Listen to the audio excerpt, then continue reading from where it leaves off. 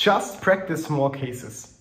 So this is a very, very common advice or suggestion that many people are getting in the respective online forums where they inform themselves about how to prepare for their top-tier strategy consulting interviews. And in the next couple of minutes, I will share my perspective and explain to you why I don't believe this is a very smart suggestion if you want to prepare in a systematic way to maximize the chances to end up with a top-tier strategy consulting offer. So let's really start with a comparison here. Because what would you need to do if you practice and learn for a vocabulary test? There is a word A, and then there is the translation, and then there is a word B in a different language, right? So it's essentially when word A in one language, it's word B in another language. And what is tested is, do you know B? That's tested. So now let's speak about a strategy consulting interview.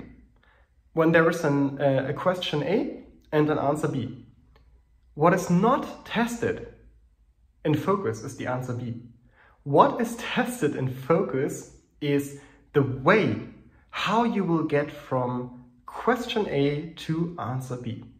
And what most candidates do, and this is also what this advice is most often targeting at, is essentially they learn answers by heart, as many as possible, in order to build a portfolio of answers that then can be used to answer whatever question A. And what this leads to is you institutionalized a thinking pattern.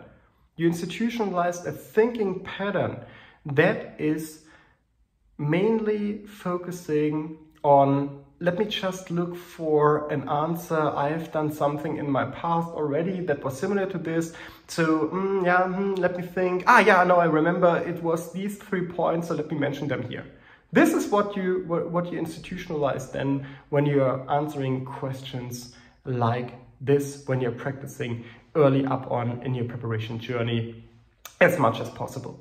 But you might understand very well that a vocabulary test and a strategy consulting interview might be two different pairs of shoes. And what we are regularly seeing is people reaching out to us, asking for help, and telling us, I've done 150 cases already. It's just a little bit tweaking. 1 or 2 sessions will be fully enough for me. And then we do session 1. And then it's clear this will not do the trick. This will not do the trick. And why? Because instead of learning how to systematically solve a case, meaning what is in between A and B, verbalizing this clearly, making sure that the interviewer is able to follow you, having the right analytics in place, having the right plan in place, how you inevitably will get from A to B. Instead of all of this, in these 100 or 150 cases, these candidates have built a portfolio of answers that then they shoot without reflection, without taking into account the nuances of every single case there is. Every single case will have nuances. And they're completely ignoring them usually. They're completely ignoring them because what they have done in the past is having built a portfolio of pre-learned answers. And that is a clear way to fail your top-tier strategy consulting interviews. So yes, if you practice, if you do more cases, that's a good advice, but only if you have a solid theoretical fundament and you use this practice to increase or perfectionize the skill going from A to B, not to build up a portfolio of answers of B. And that's a big difference. But in order to do that, you first need to have a sound theoretical fundament to actually know how a logic looks like going from A to B. Making crystal clear also how to verbalize this, how to communicate this to the interviewer so he or she is able to follow you. And once this is in place, then you also can start practicing. But please Practice with people where the feedback is useful.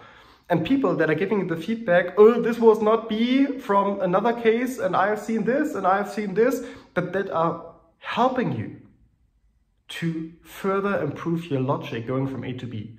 This is what you will need. This is what will bring you systematic success.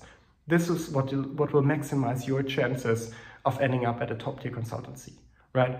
So make sure you know what you're doing and what advice you're going to follow and under which circumstances you do that. Hope that was helpful. Let's go.